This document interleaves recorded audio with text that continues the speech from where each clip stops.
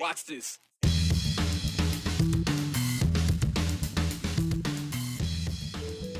Remember the pandemic? Yeah, we're still technically in it. COVID is still a thing, and it's still a thing we should be concerned about, apparently. Especially given the news, the virus can be carried and evolve in animals, not just in us. The Broncos are dominating again, and I'm not talking about the football team. Boise State's esports team, again undefeated and raking in the rewards. A Thanksgiving football game, a free pair of trousers, and the most interesting PTA meeting. We're looking at headlines from 100 years ago. It may seem like eons ago, but there was a time when COVID talk dominated our days and our shows. It was only a little more than 2 years ago, by the way, and despite the virus dropping off our daily focus and our radar, it's still the focus of scientists and healthcare experts. And those people are raising the red flag when it comes to the latest COVID concern. The COVID virus can be carried by animals. We know that. That's how it started. But now there's a new wrinkle with how it affects and evolves with animals, and how that could be a concern, not just for the upcoming holidays, but maybe for a decade from now. Here's Joe Paris. Just this afternoon, the department was notified by our Bureau of Laboratories that we have our first positive case of novel coronavirus. It's been 990 days since the state of Idaho announced its first confirmed case of COVID. 2 calendar years later, socially, most people have moved on from the virus and virus protocols. Clearly, the activity's out there. Dr. David Pate is the retired president and CEO of St. Luke's Health and a member of Governor Little's coronavirus working group. He says the COVID data for Idaho and abroad looks a lot different now than it did in the past. And no, it's not because the virus just went away. There's a lot of home testing being done, and then a lot of people not even testing. With poor data samples to draw from, it is hard to gauge what the complete spread of COVID looks like across Idaho. Yes, the state is in much better shape than it was in January of this year when Idaho saw dire situations in hospitals, but a better situation does not mean the situation is complete. This has been unlike the typical kinds of peaks and valleys that we've had previously, where this has just kind of gone up and then kind of come down and just kind of hovered at still a pretty high level of transmission. New research on the COVID virus and its interactions with non-human animals highlights the fact that since 2020, yes, we've learned a lot about the virus, but there is still an incredible amount to still learn. Scientists have identified dozens of animals in the United States that have been infected with COVID, and at least 2 species that can transmit the virus back to humans with new mutations. Now, those mutations can be dangerous, helping a COVID virus become more contagious or deadly, or simply keeping the virus alive. The list of animals infected with strains of COVID now include rats, specifically rats tested in New York City. What was shocking is that 16.5% of them had antibodies, meaning they had been infected at some point. 16.5% of millions of rats is a big number. The new research, published by a group of reputable experts, concludes, quote, "In summary, we found that rats in the NYC sewage system have been exposed to the coronavirus and that the Delta and Omicron variants can infect rats in addition to the Alpha and Beta variants. Our findings highlight the potential risk of secondary zoonotic transmission from rats and the need for further monitoring of the coronavirus in wild rat populations." The only virus we've ever eradicated was smallpox, and that was because it doesn't get into any animals.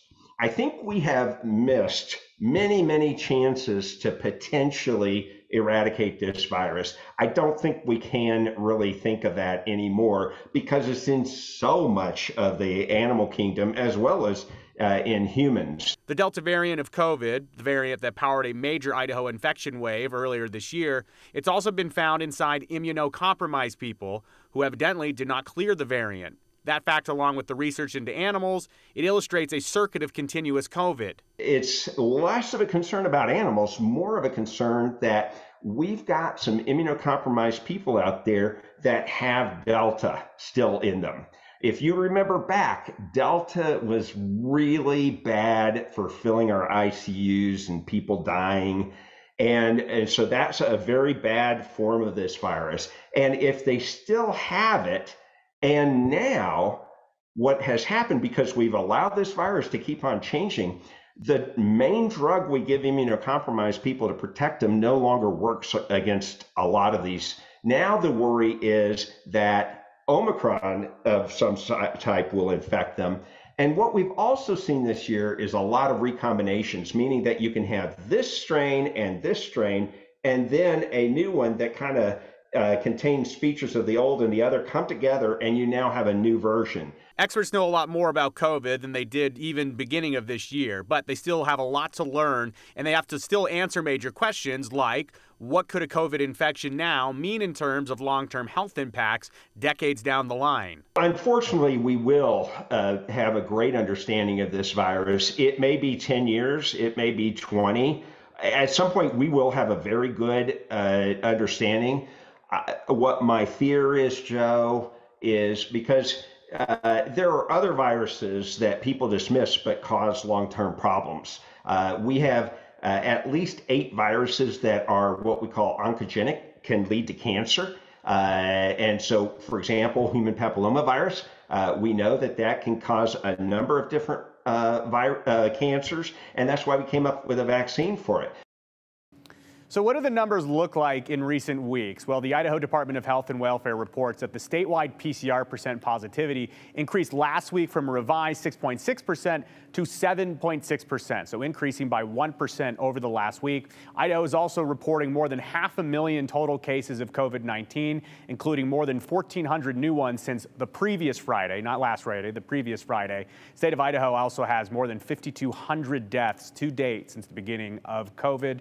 Brian, I know that it's not something we talk about on a daily basis here, but in the background of all of our lives, the virus continues to do what it does. Well, you said a continuous circuit of COVID kind of thing. What does this mean, like, as you said, going forward from here? It's going to be with us always? There's no chance of eradicating this? It's going to be very hard to eradicate this virus, according to doctors like Dr. Pate, because of the fact that the virus can continue to circulate through non-humans. So even if we got it all the way out of the humans, all humans on Earth had no more COVID, it's still circulating through mammals, and there are some mammals that can, transmit it back and forth. So how do we, take this on? What do we do going forward? What's the call to action? Dr. Pate says going forward, he thinks that air purification or using like special UV light to kind of clean out the air, especially in places like schools or business offices, that's going to be really popular in the near future because of the fact that, yes, this virus is still around. We have people that are immunocompromised. It's tough. I mean, I'm laughing because it's a continuous circuit. We were just talking about these lights and these air purifiers 2 years ago. Like, that was a new thing, and now that's going to be the way we're going next. So did you see them installed everywhere? Some places, yes. Not everywhere. Some places, so there you go. All right. Thank you, Joe. All right, well, a little something slipped under our radar a couple of weeks ago. A little something that is a pretty big deal for Boise State and their esports program. Dare I say, a more dominant program than their football counterparts. 2 weeks ago, they not only won their second consecutive Mountain West Rocket League championship, but in doing so, extended their undefeated record to 17-0. Beat that, Coach Avalos. But that's not all. A week before that push to perfection, the entire program earned an even bigger recognition.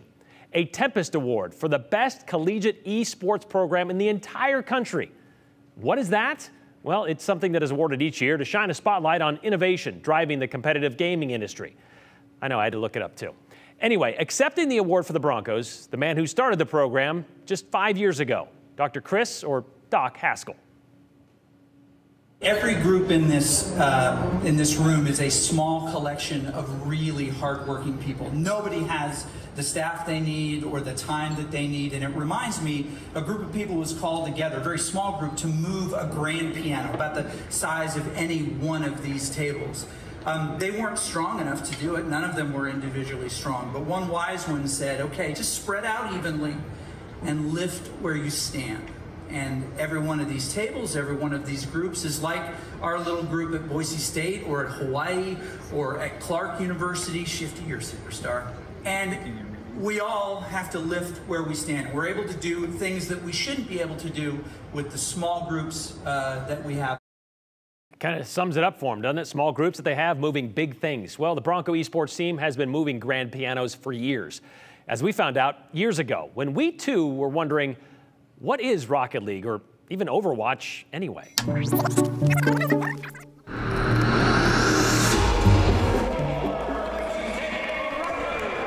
It's flashy and full blast and fan-friendly.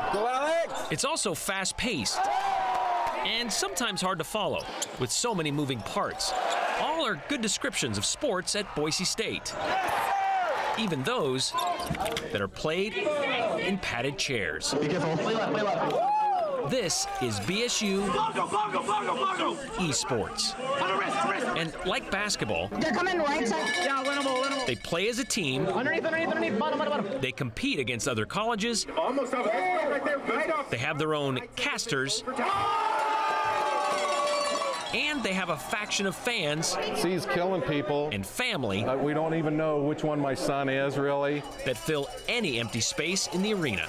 So yeah, it's pretty much same scene, just different diversion. The only difference in esports is really just the E. Well, there it is. That may be a bold statement, but not necessarily an overstatement.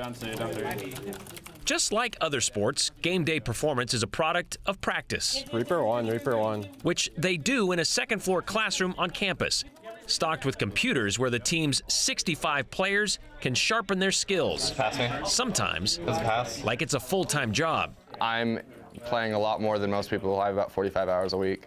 Only 20 of those hours are spent here since, just like other varsity sports, instruction time is limited. Reaper up top. What hasn't been limited, try to call after shatter too. The progress of the program. It's pretty crazy how much it's grown like, in the past few years. And I discovered very quickly in 2016, Dr. Chris Haskell was doing some research on gaming. That esports was about to explode and that we had this kind of generational opportunity to be the first. That September, 24 student athletes showed up and showed an interest in getting a gaming team going. You're going to school for gaming? What? How do you do that? Senior Madison Benge, or Nerdy Bird as she's known on the screen, was one of the originals. At that time, there were only 7 other varsity esports teams across the country. Today, there are more than 170 member schools in the National Association of Collegiate Esports. So how does Boise State fit in that field? We're really good at some of these games. Let's put it this way. No other Boise State program in any sport has gone from formation to domination in such a short time. Good evening and welcome to tonight's Boise State esports broadcast. From their first games in early 2017 to now, there we go. They've won more than 250 matches. We have the most wins of any collegiate program right now. The wins line up like the list of other Bronco accolades. We've played more games. We have the biggest broadcasting program associated with our esports program. We had the first female team captain in collegiate esports. Tries to clear it out. Any year, we're probably the 3rd most watched program on campus. And they're ranked top 10 in all 4 games they play. However, it makes it so they can't get under the ball. Yeah, they just scored. Including Rocket League. Car soccer with rockets. That's about it. And Overwatch, which is a bit more complicated. Have no clue what's going on. Darren Strickler has watched his son Garrett play 4 times before. See, he's eliminating people. And while he's still not sure what's happening in the game, he recognizes what's happening in today's collegiate landscape. After all the years of me telling him not to play games, he's up here playing in college, so it's good. And soon, his son could be playing games on a scholarship, just like any other athlete, something the professor turned coach Doc Haskell sees as the next step to making going to school and getting a degree more attractive to the next generation. To let them keep doing the thing that they're really good at for the university in the process of becoming the next version of themselves. That's collegiate athletics. So, is it sports? Debatable. What isn't? The fact that esports aren't going anywhere, and they're likely going to get more popular. Somewhere between football and probably field hockey. All right. Probably closer to football. I'm hearing something on our left. Careful. This is esports. There's no gender involved. There's no age involved. It's how well can you play this game? How much are you willing to learn? How much are you willing to grind in this game to get better? All righty. I guess, just like any other game. Gaming's never going to die. It's just going to evolve. And it certainly has evolved. By the way, when we did that story, there were more than 100 members of the NACE, the National Association. Well, there's now more than 170 plus. So this, by the way, is the first Tempest Award for the BSU esports program. In its 6 years of existence, they have won more than 1,400 matches. And they've also won a ton of national championships in a whole slew of different games. They've won conference championships, several Coach of the Year awards, a Broadcast Team of the Year award, which was featured there. They also had nearly a dozen academic All-Americans. So their trophy case is getting pretty full. And yes, they do offer scholarships now. By the way, besides that conference championship, the Broncos are going to play in the national championships coming up this Saturday in Philly against UT Dallas. And you can follow them on Twitch. They have a match, again, like I said, coming up this Saturday in Philly.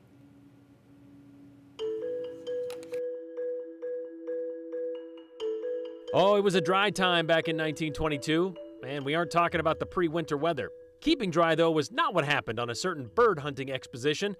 Oh, the times they were having 100 years ago today, according to the Caldwell Tribune.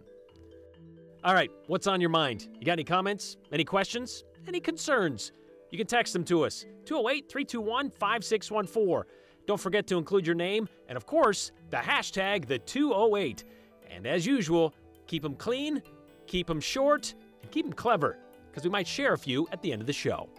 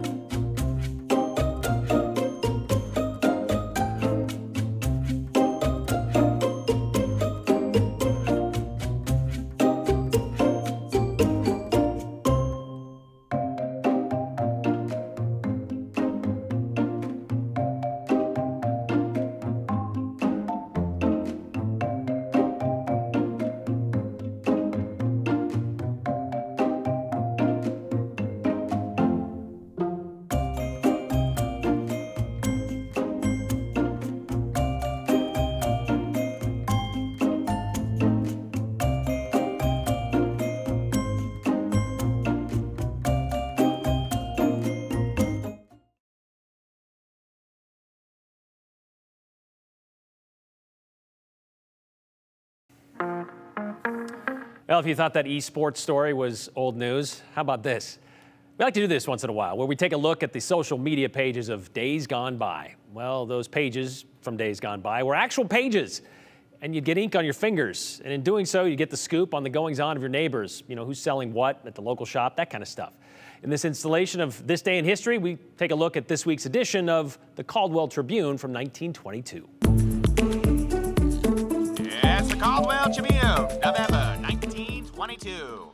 It was a battle on the gridiron as the Whitman College football team visited the College of Idaho for Thanksgiving. Fans say it was a real game. Meanwhile, a newspaper man met his match on the Boise River while bird hunting. He shot 2 birds that ended up in the water, forcing Harold Jennings to borrow a boat. He got the birds, but his chauffeur stole his money, gun, and watch, leaving Jennings high and dry. Prohibitionists were excited as a dry Congress was elected to Washington.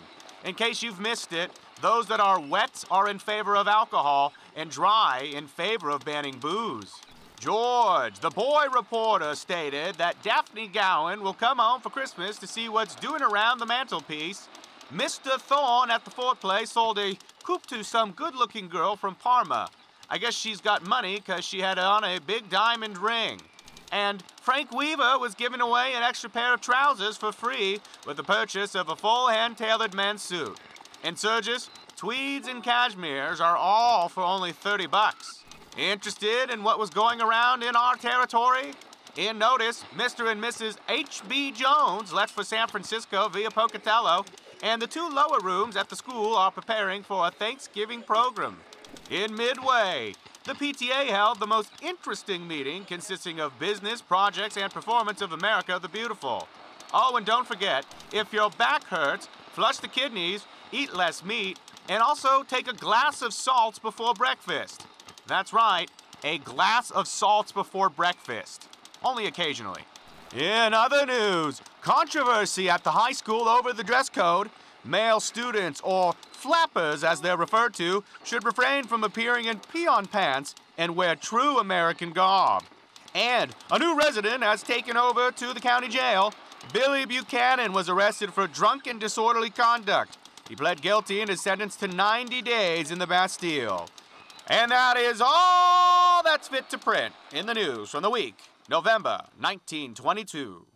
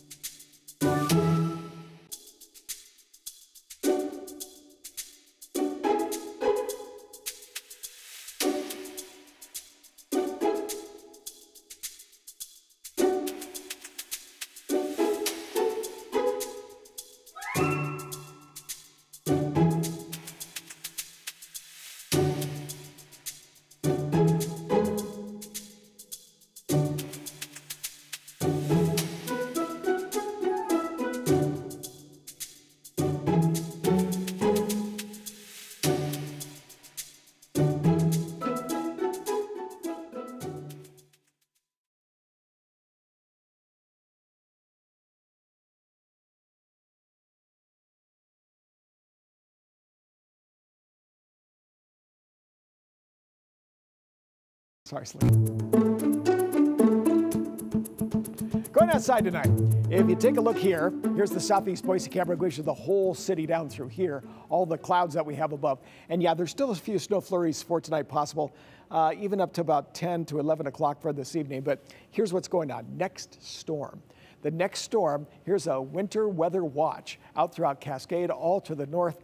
Oh, there could be in some of those mountain locations as much as 20 inches of snow on the mountaintops.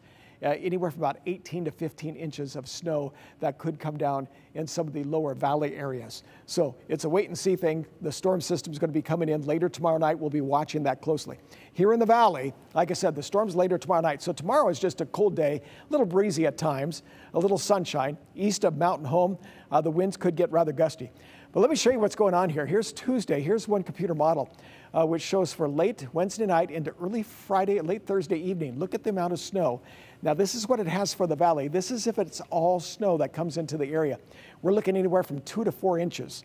Up in the mountains, some of the mountaintops could have 15 to 20 inches of snow.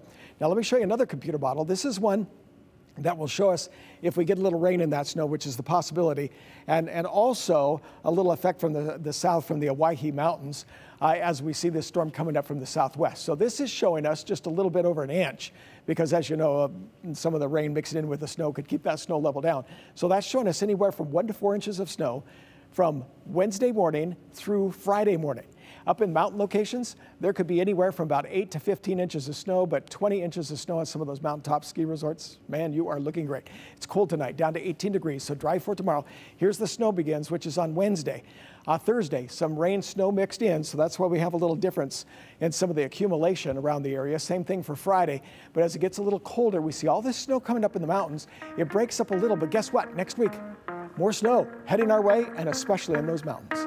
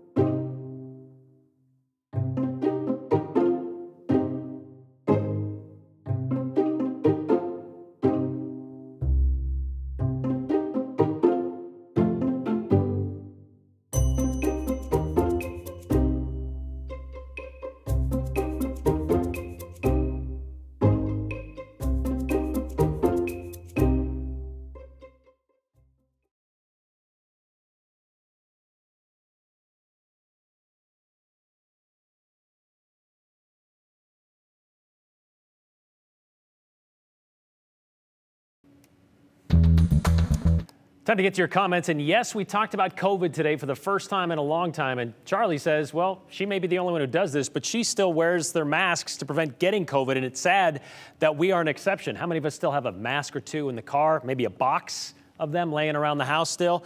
Esports, are they actually sports? Is chess or Monopoly? How about dog breeding, all of which are done competitively? So why are we looking at video games as somehow being a sport? Asked Jack in, well, how about this? What about golf? Is it a sport or is it a game, right? Well, esports considered a sport, I guess. And also a reminder from Teresa saying that Twitch, yeah, this is where you can watch. Those of us who don't know what Twitch is, that's where you can see the video games being played by the Boise esports team. Let me get that straight. We'll see you tomorrow.